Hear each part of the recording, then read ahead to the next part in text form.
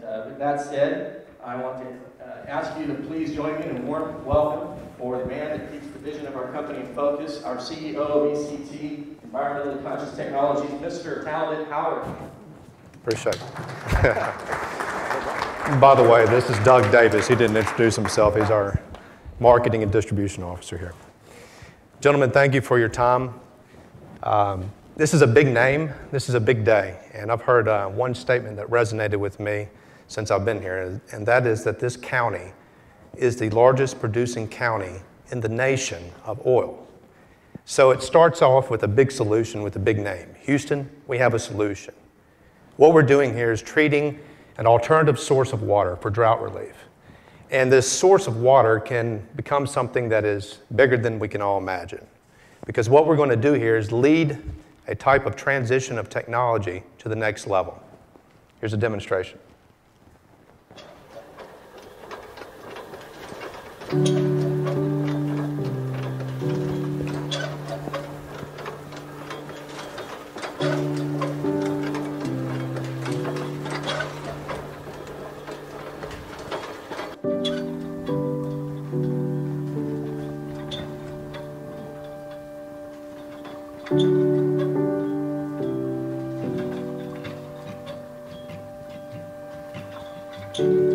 When I was given the call to work on this pilot, I jumped on it.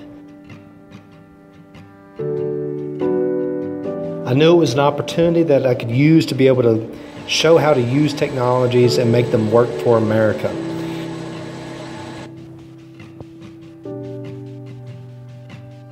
I looked at the framework of what was going to happen to the state of California.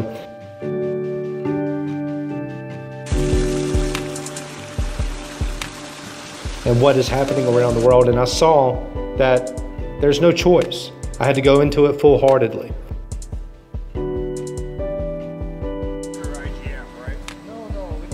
With this opportunity, the technology that is coming forward here, I knew would be able to show the public once and for all that we can use non-chemical based solutions and take these solutions to a level that no one else has ever done before. To be able to showcase them in a way that creates educational acumen, job skills, and new forms of wealth.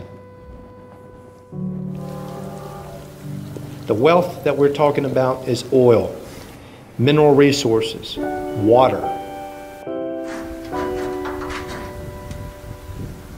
Through this platform, we know that the solutions work.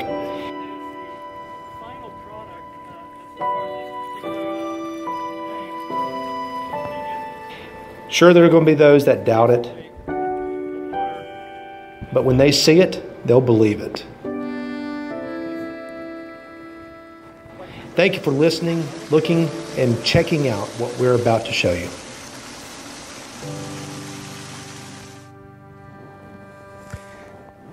Now, the team here that we have is leading basically OriginClear's technology to the market, plus my own design engineering team.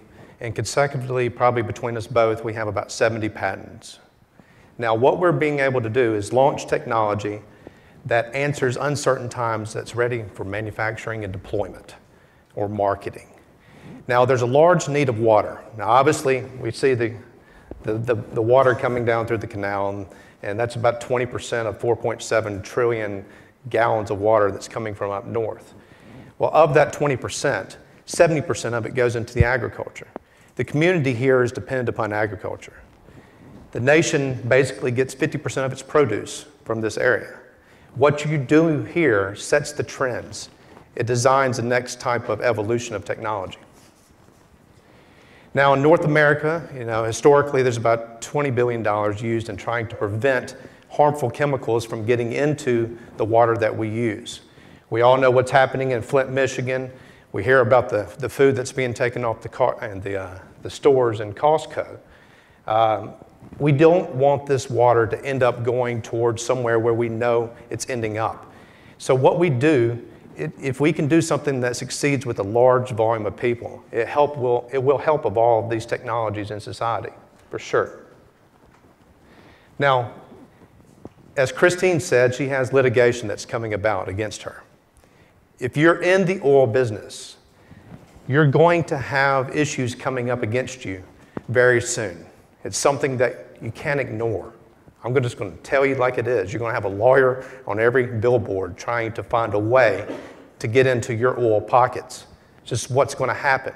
If they get a rash, if their crops get something that causes their cattle to become sick, they're going to find every reason in the book to be coming after you. Now, it's all because there's no solutions that are bolt-on, that are not plug-in ready, that can't be deployed in a way that cleans the water to a level that removes the toxins. The level of technology that we're deploying here just got vetted in East Bay up in Silicon Valley for removing algae, the algae blooms. We're talking about cyanobacteria. There's been no technology in Earth, according to the Silicon Valley East Bay Authority, that could remove cyanotoxins out of existence. We did it. Now, our cost here, we're cleaning water without chemicals. Oops.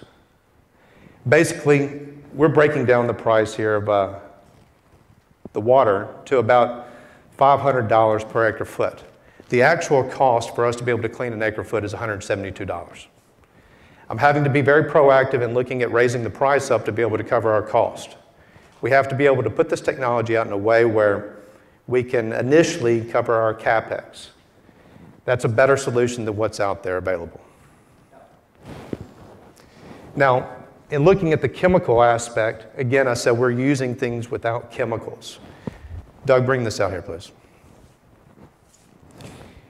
The market right now is basically looking for the next catalytic converter of water. As we all know, in the 70s and 80s, I wasn't really born yet probably, but the Los Angeles basin had issues with the smog. And an ingenious inventor came up with the ability to take off the excess hydrocarbons, which is about 40 to 60% of the water, of the gasoline that's unburned, and find a way without chemicals to be able to burn those hydrocarbons off. And now we drive into the basin and you don't see smog. Well, that's no different from what we're doing today. This is the existing catalytic converter of water. The largest oil companies in Kern County are using technology like this. The problem with this catalytic converter is, simply put, it only lasts every 4,000 miles. You have to go in there and clean it. You have to change it out. That costs money, that's downtime. And what it does is, because you have to go in there and clean it and have the downtime, it clogs up the membrane industry. The membrane industry is about $317 billion. It's not going to go away. So what we have is a solution that does not have to be cleaned every 4,000 miles. Ours is like the car catalytic converter that can go 100,000 miles. You don't have to change it every 4,000 miles. We can do ours every 5 years. So when I say we have a solution that's non-chemical based, it's that easy to understand. It's the catalytic converter of water. So basically, when you have an innovation solution that's as truly innovative as this, it helps expand knowledge. We're looking to align this with those that have the common interest, that want to help the farming industries, that want to bring things to the next level to help the people it serves. We're very passionate about what we do, and we want to help those to be able to understand that what you do here sets the trends. Policy is going to be created in this city that the state will follow. And then you align that policy with the nation. Now, the rewards here are beneficial, and it gives good actions for the goodwill. We're looking for the right type of leaders. CSUB is a leader here. They're working behind the scenes with us to be able to exploit this technology because it's the right thing to do. They understand the science is going towards these new types of water innovations without chemicals. Does it make sense? Our solutions matter. And frankly, the demand is coming upon this city and in this state that you've got to deal with. You've got to step up and face the facts. Now, this is not just a bet on humanity, it's a guarantee. When I say a guarantee, well, you're going to create jobs, lots of jobs. You're going to create new skill sets, new types of opportunity, and value. The value that you're creating is recovered hydrocarbons. 10 to 15%, depends on each well, can come off as actual barrels of oil that's lost in translation through the current existing systems. Now, the other level of technology that we're going to get to in the future is about less evapotranspiration. It's one thing to clean water, but there's actually a structure to be able to identify how you can make that water wetter. That's new terminology in a lot of ways. I'm not sure if anybody's really heard it in this room, but there's ways to align the molecular structure of water to make it travel faster. And when you make the water travel faster, you're able to create a better growth rate, a better growth density. You hear about all these almond farms that are creating hybrid trees that can go 30% faster. Well, what if you could treat the water to allow the crops to grow 30% faster? By molecularly aligning the molecules, the polarity of it. That's the science that we're bleeding edge on. We know where we're going with this, and we know how it's going to benefit the actual industry long term. Now, the perfect solution means you got to be able to demand the problem, conquer the problem. Well, in the engineering that we're scaling up, that I'm teaming up with OriginClear with, my engineers have been able to scale up the capability of being able to stack these systems, 16 to 18 of them in a 40-foot container to handle an 8,000 gallon per minute system. Well, with the situation with Christine and the Water Valley Management, they have 500,000 barrels of oil that they're going to have to treat daily. So effectively, we're probably going to need about 10 of these systems to get to that level. So we're either going to be able to break them up into individual systems, smaller pods, or have 40-foot containers and do a central processing system that could be and handle the facility and the demand. Ultimately, we're going to get these systems to be transported in a way where they can go around just in time. We launched these innovations in 2014 and 15, and I spoke to the Contra Costa Water County District Manager about how do you make them work for the people. Their focus at that point in time was desalinization. Desalinization, it consumes about 45% of the total energy output of a given community. So to actually have something that was so cost effective that runs about 12 cents an hour, it was too disruptive at that point in time. So you had to be able to align the policy, and now it's the perfect storm. You actually have a problem that's making you face these issues. So the technology at that point in time in 2014, we got it into ServPro, the Disaster Relief Agency. We were the first company that was able to get it into a point where insurance companies would pay and foot the bill. Now you guys are facing a crisis here. In a lot of ways, you're looking at drought. There should be insurance capabilities and responsibility that come and step up to the plate, and that's what we're going to go after for you. So how do we do this together? Basically, we start out consulting. Every oil company is unique, just like Christine. We're dealing over there with the Edison pilot there, where they got 12 pilots and 12 oil companies that have been there probably since 1959. I know the company's been in existence since 1932, but we have to consult them on that individual pilot to come up with what is a solution for their produce water that's coming through. We gather the information and we support with the right type of system. This is just like a gateway computer back in the day when you ordered a computer that was personalized. This is a box that's going to be personalized for you. You've got to figure out how much mega RAM that you need in the box. Well, we're going to figure out the actual technology that you need to have in the box. Our technology basically extracts the hydrocarbons off initially, and it makes the process of filters and membranes last longer. So we're a beneficial technology for anyone that's in the actual water space. So as we implement these solutions, we're going to be able to start operating them on an efficiency SCADA system, data-centric. What matters is that you have the ability to gather data and be able to utilize that data to improve your efficiencies. And we'll be able to combine technologies into the platform that help possibly recover more over the process. Now, implementing them just in time. As we implement these technologies just in time, we start to discover that there's other possibilities to help within society use these technologies just in time. I'll get to that in a second.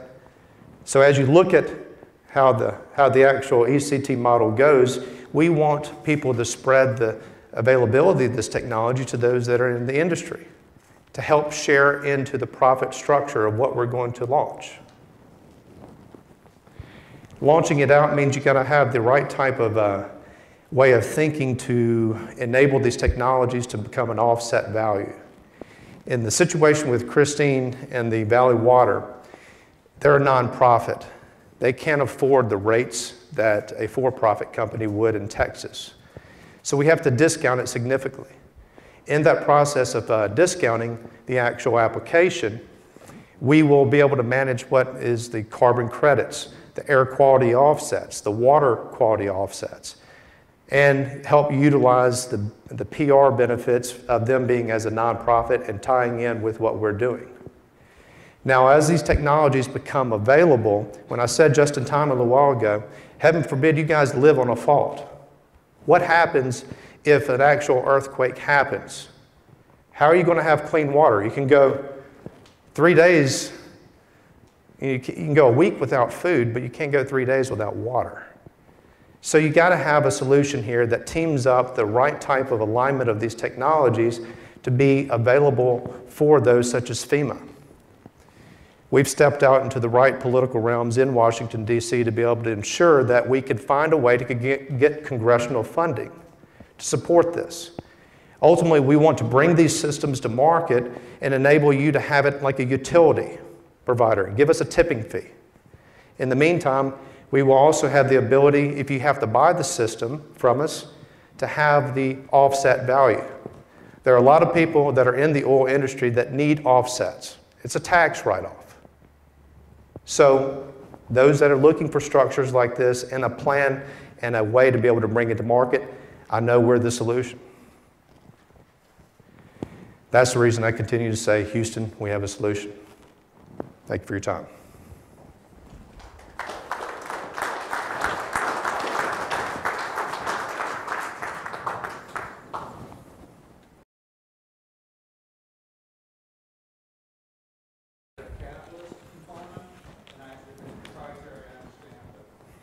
Yeah, it's proprietary.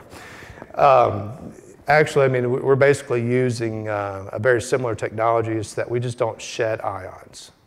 So in the process of that aluminum rod right there, they're shedding, and that's causing a degradation of the actual aluminum, and it's causing downstream pollution. Ours does not shed. Thank you.